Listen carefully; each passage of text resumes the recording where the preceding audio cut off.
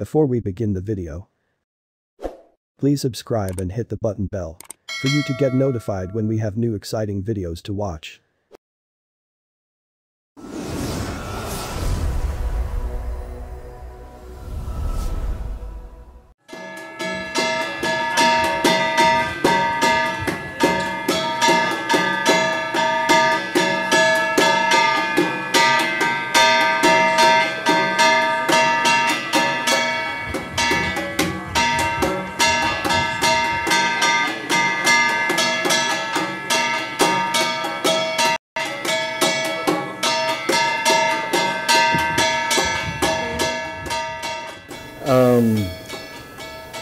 Ifugao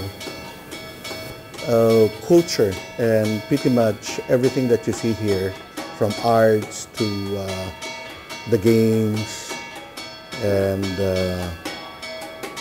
livelihood, pretty much revolved around the cultivation of rice. And it's not just any ordinary rice. We call it heirloom rice now. Indigenously, we call it tinawon. And each cycle in the cultivation of the tinawon has its own distinct practice, rites, significant events. In connection with the cycle are born the artifacts,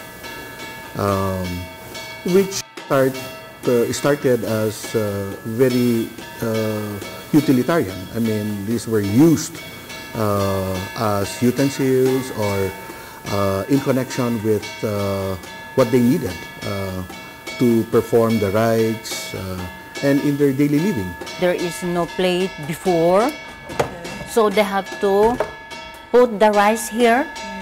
Then the family members gather around, then with their spoon from the hookup or this basket, they eat.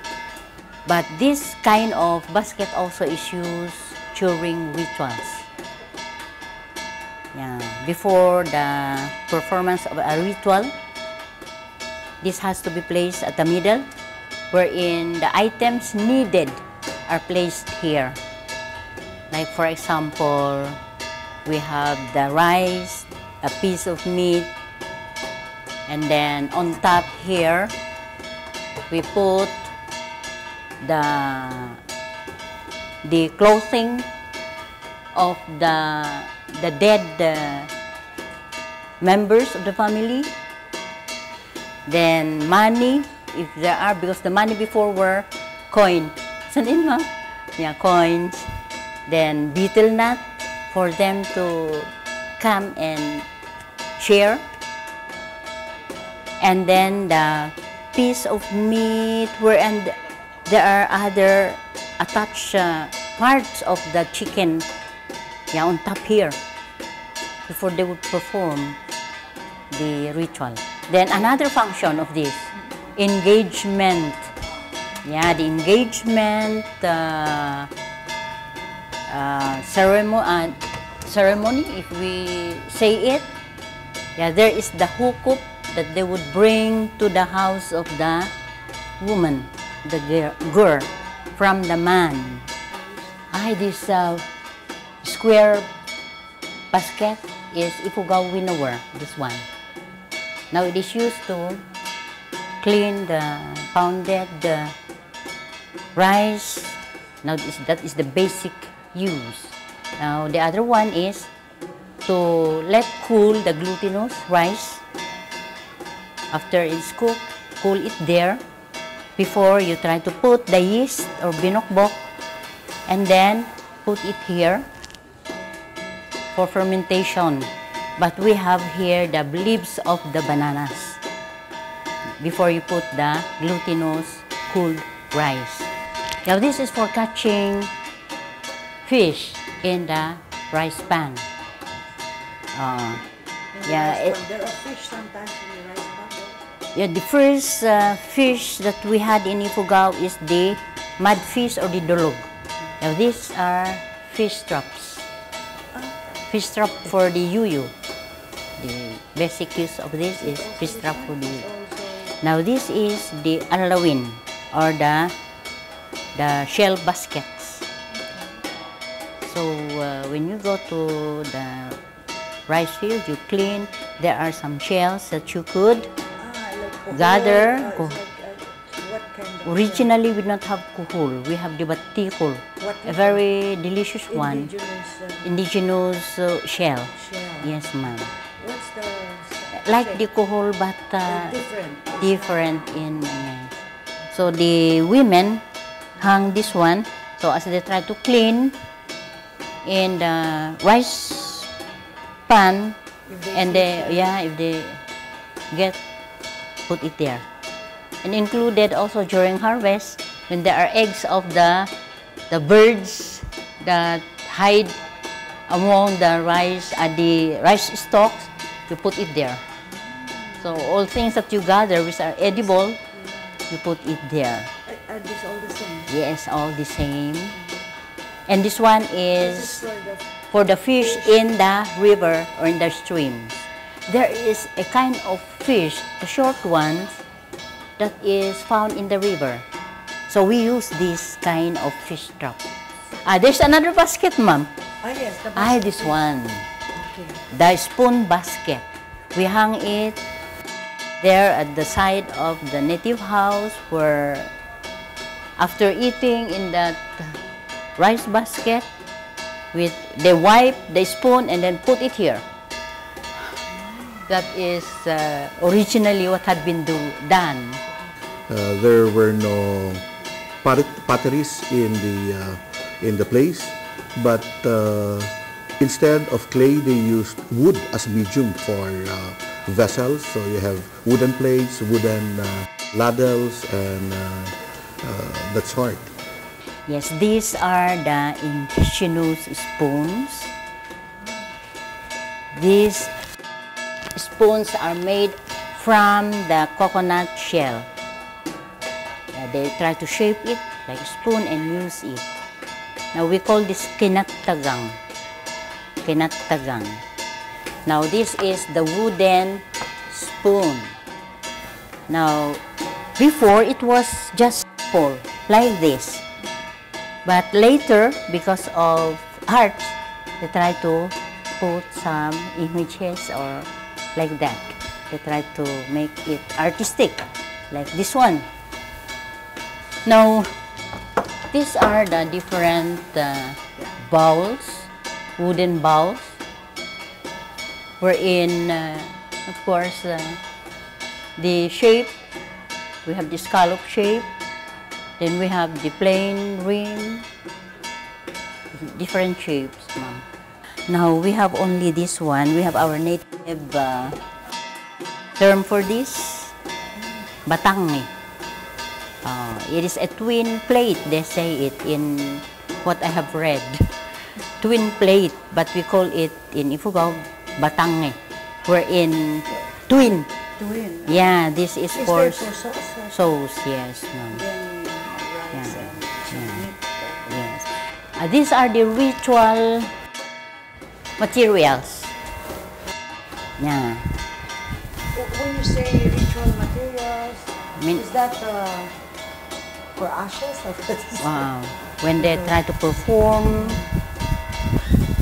rituals, there are rituals that needed this one. Like, for example, harvest. They needed this one, including the bulul. Yeah, including the bulul. So they would put there many things, that's why sometimes the other things are black, because previous, yes, they put there the tail of the butchered pig, or the rono that they used to kill the pig, they put it there. But this one, yes.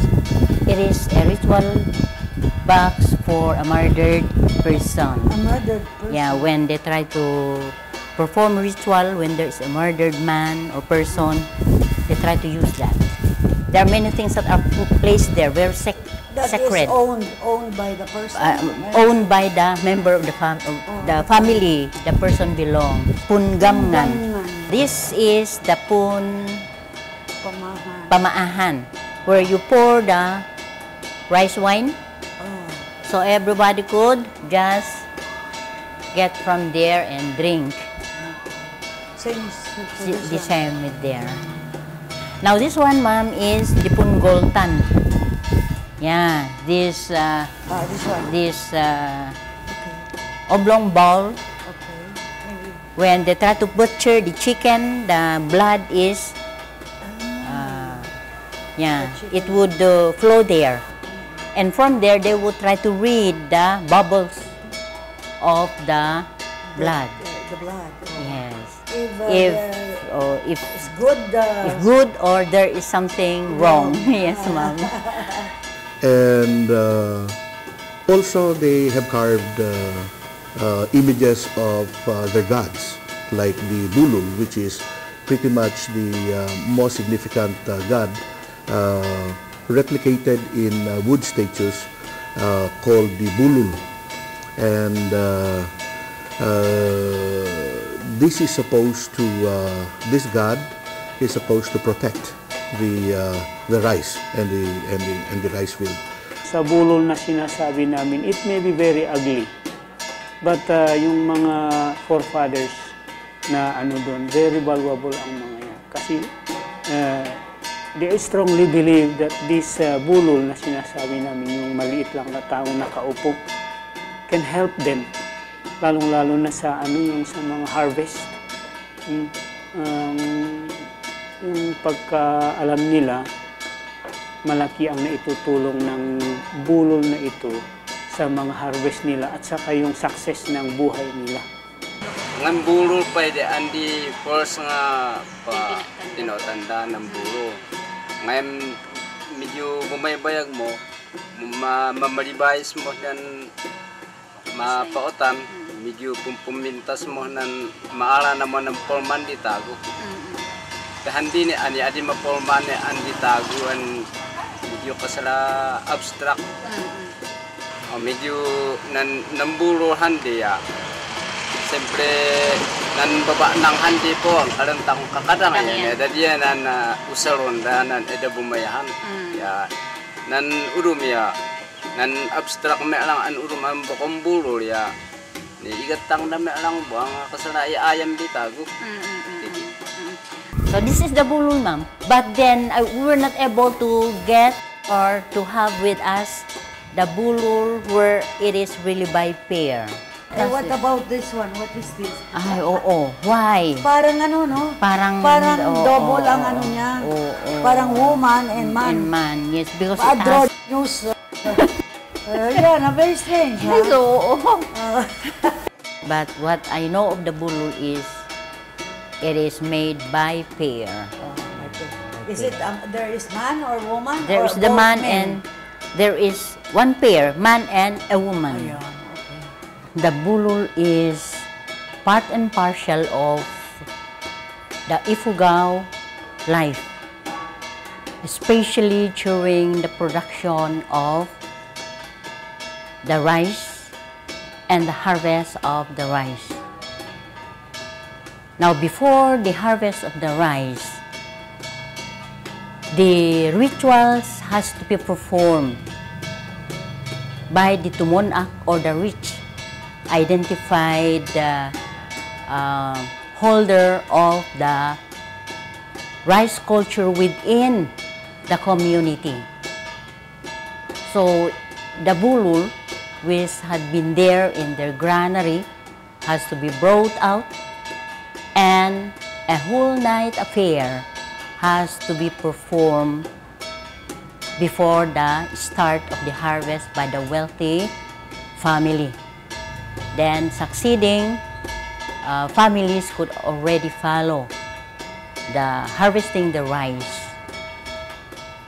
Now, actually the story of the production of the bulul was that it caused sickness because the family did not give or did not perform the usual ceremony before the start of the production of the rice.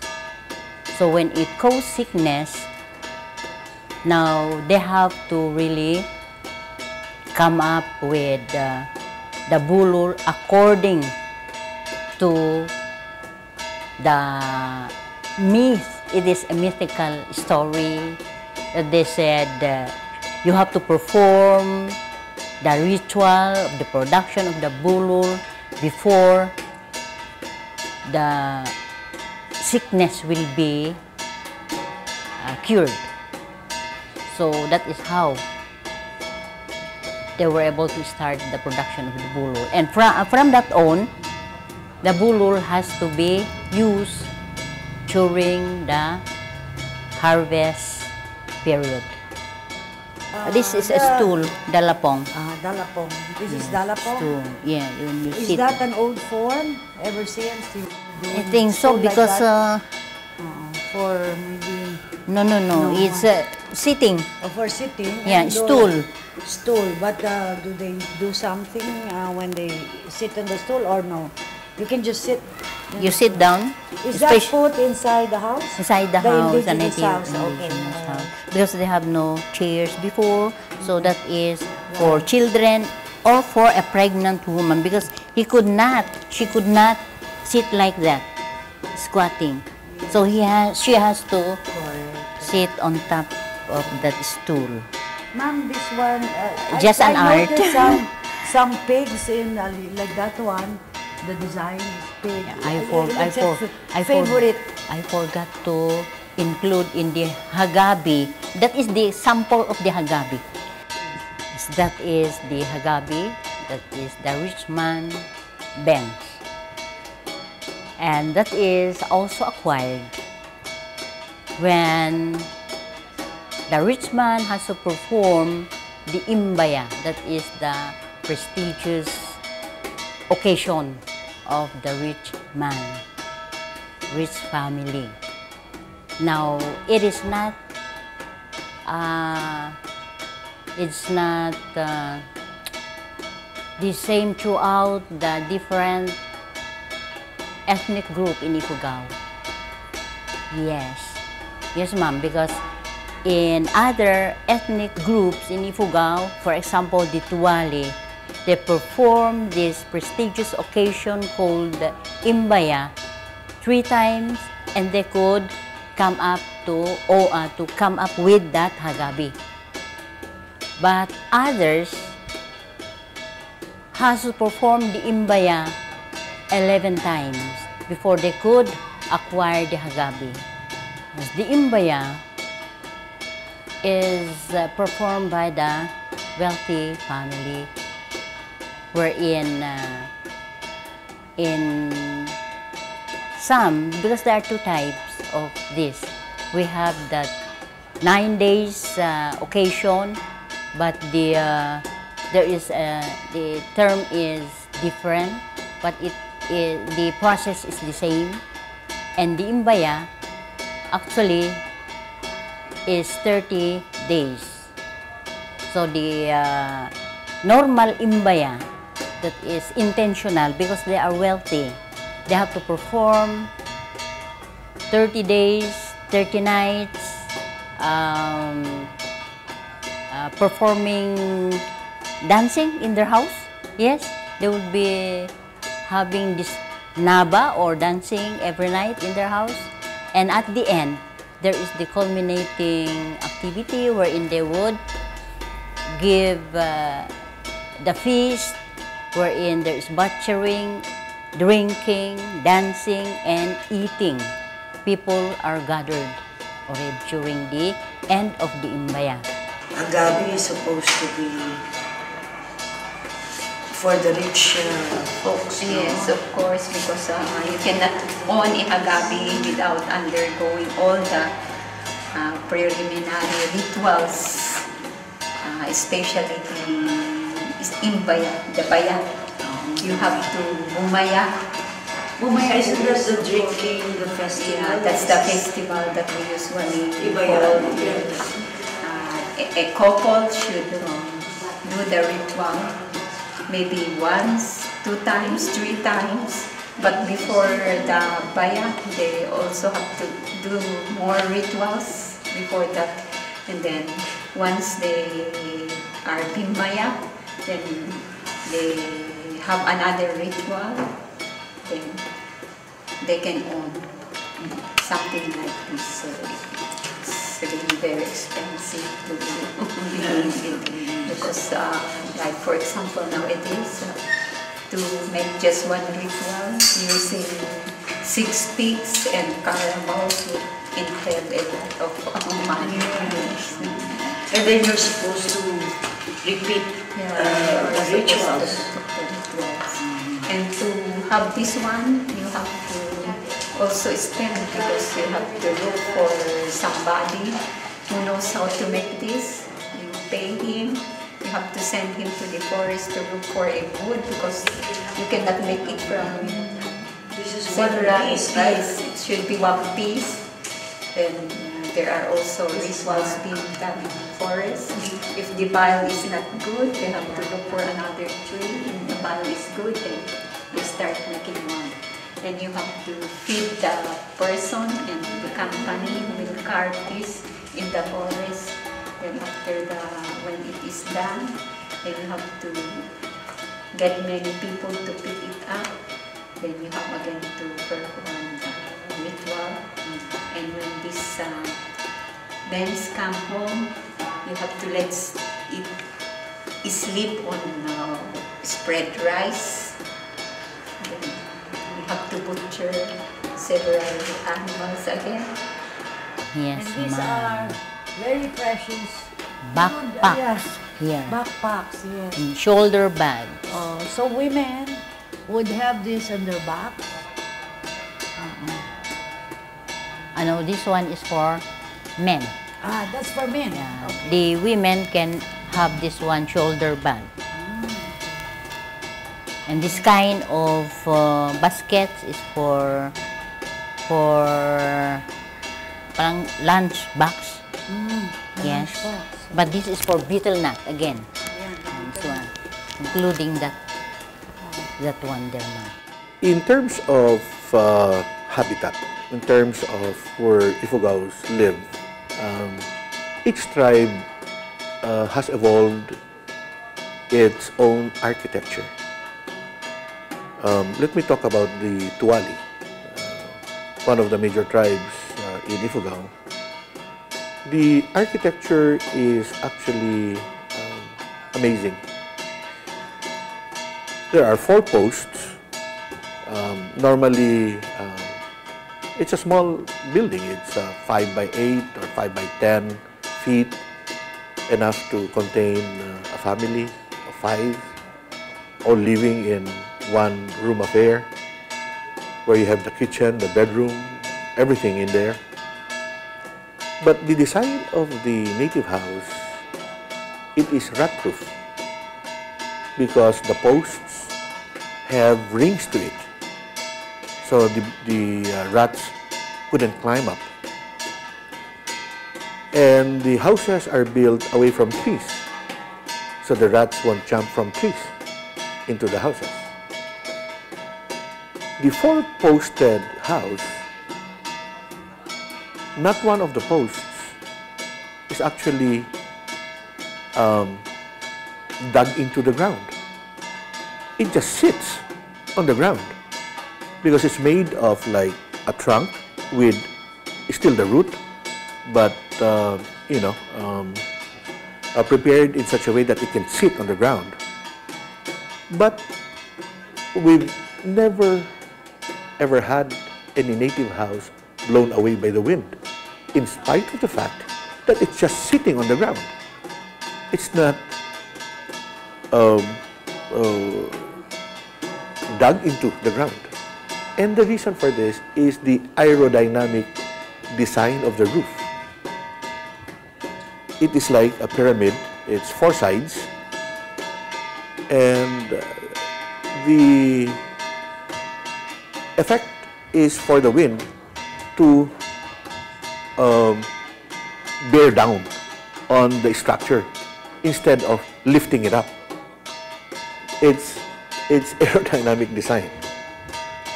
But the Ifugao house, since it's all everything in one room, the kitchen, so therefore you can imagine it's suited.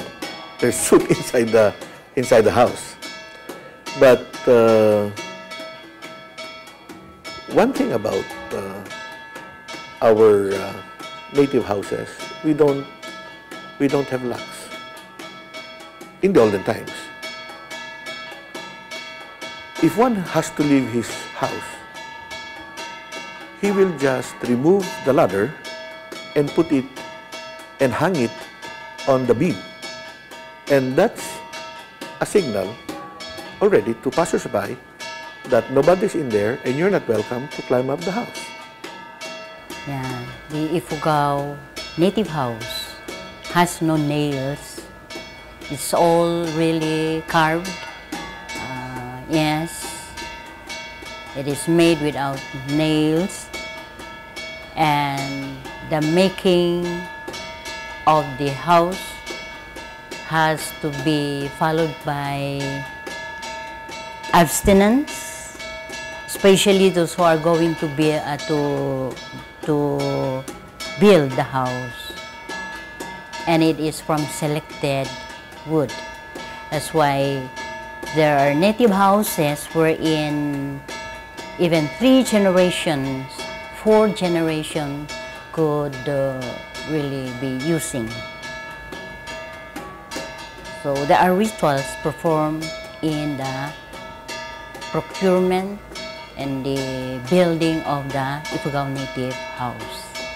You have to do some rituals, like for example, yung old age na, no, yung parang it could be pang, yung blessing to all, mga up to your, to all kids, no? So that's one. Or also when you are yung sickly, kung sickly din yung isa, for example, parent or something. So what you do also is after the offerings kasi, then there's also another ritual where the washing of the bones para pwede ng ganito, yung iwan mo. So, in fact, when there are offerings, like, para to cost, say, we have to share with my sister, one pig, but then when it was opened up, it was not good. Kumbaga yung bal. So, we had to get because somebody will declare whether it's good or not. Open or not. Oh, so we had to get another. And then it's not just a kind of pig, usually it's the native pig. It's the native pig, It's the you don't native, just which is get very hard to find and the very white expensive. one, no. It must be the black native The black pig. native pig. And sometimes, like my mother would say, how do you call your mother's yung so? Non-picat. Yes, yeah. Oh my God, she demanded from my sister so that to bring from very far. With regards to wood carvings, to basketry, to loom weaving, of course, it has been commercialized already. And the art forms that went into it were based on, or the products that we are seeing now are somehow also based on the ethnic designs, ethnic forms of all of those what we call handicraft products today. In general, when we talk of all of those loom weaving, of basketry, of wood carvings, we simply just call it, in a common term, just handicrafts. But of course, it being a commercial product, now you cannot help it but buyers and the market's preference would somehow influence also how designs will go. So that as of today, while we still see traces, or it still is ethnically inspired, shall we say, the designs of all of those products, but there are also, of course, already certain changes just to suit the market and to suit designs as sometimes requested or as sometimes asked for by the market itself. Majority of most of the products that they're already making are market dictated. The designs are market dictated already. When I'm 15 years old, nagsimula po ako na mag-ukit na tinuturuan po ako ng aking tatay. Kaya doon po ako natuto na magsisimula na i-improve po yung mga ginagawa ko. Tulad po ng mga small items na pinagsimulan ko tulad ng mga telltale, mga hayop na mga maliliit pong items, saka yung mga tulad ng kamay, mga paa na cellphone holder, candle holder, mga ganun po. Saka mga upuan na mga kutsara, mga utensils po. Oh, tumat handi na pimiksa handi Indian. Na pimiksa Indian ya within 1 week on waday dependinan na bayar. Adi halos amin. Medyo wala na sila ang export. Matnanda nagnot na himan lawo. Ganay punwanda na container. Hida mabali nga makita. What they order that for export. Mulyoman.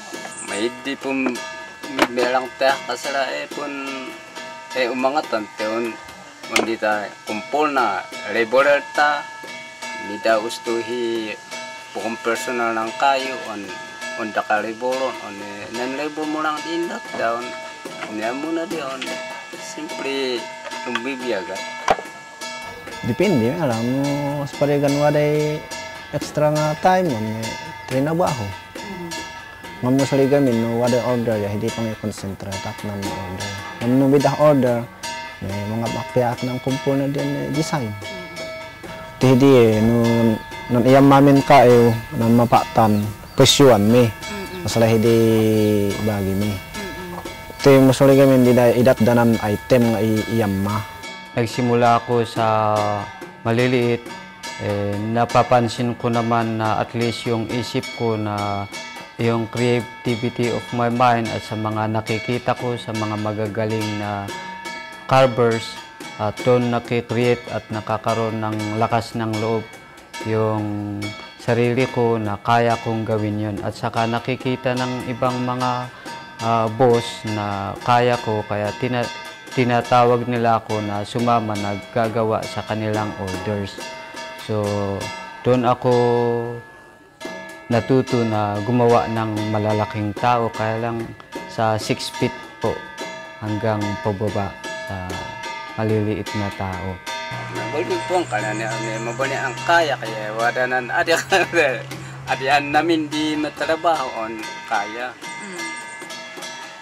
Naigilikat aduan ite no may di permit mo nga umalak tayo may adita makanguno masigpitan gamin.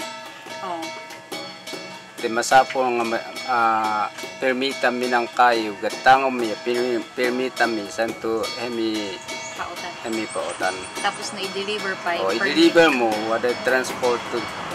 At saka yung madalas kong ginagamit yung at least na special wood kasi parang maprotektahan naman yung parang kagandahan po ng item para hindi po nakakasira sa mga customer at buyer po natin.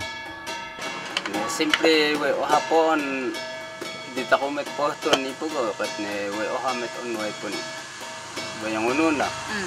Simple dito mo ya dito mo po umapan no aya nakaada kaya agya kaya simple adiak mo umapal tidin agyak mo po inabot mo. Hindi so simple wala ka lang day. Hindi lang ang tago ya medyo nalaala yung among paot. Kaya wala nang tago buong nga kalenda. Nakapsut din sa bali pun po mana nga adi na nga maalang gusto. O simple at hindi po kalenda may di pangat di.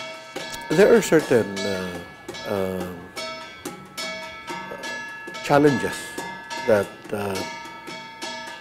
pose threat to certain parts of our culture, like the handicraft, the wood carving art.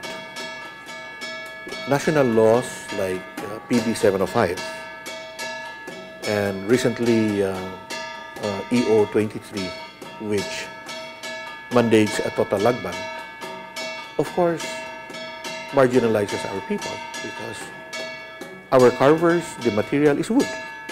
And for the national government to impose a total land ban is practically writing a death certificate to that part of our culture.